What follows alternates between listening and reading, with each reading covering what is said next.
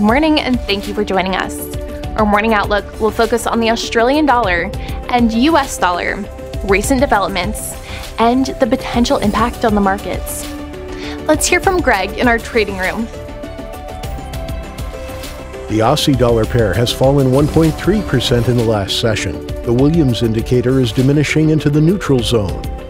The dollar-yen pair has gained 0.2% in the last two sessions. The CCI transitioned sharply into positive.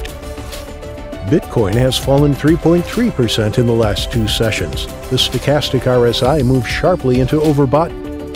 The sterling dollar pair has lost 1.7% in the last two sessions. The RSI is sinking and is now giving. Coming up, today's major financial news. McDonald's has been hit with a class action lawsuit, accusing it of subjecting female employees in Florida to widespread. The sterling dollar exchange rates reached a two-week low as investors took flight from the latest UK labor market data. Ripple sued YouTube, alleging the video sharing platform failed to protect consumers from cryptocurrency. And now let's review today's major economic events.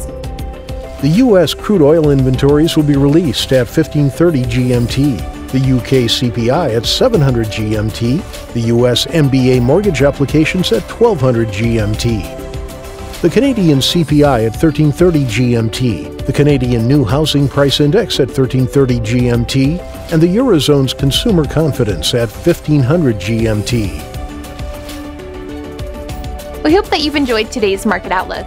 On behalf of all of us here, we wish you a productive trading day.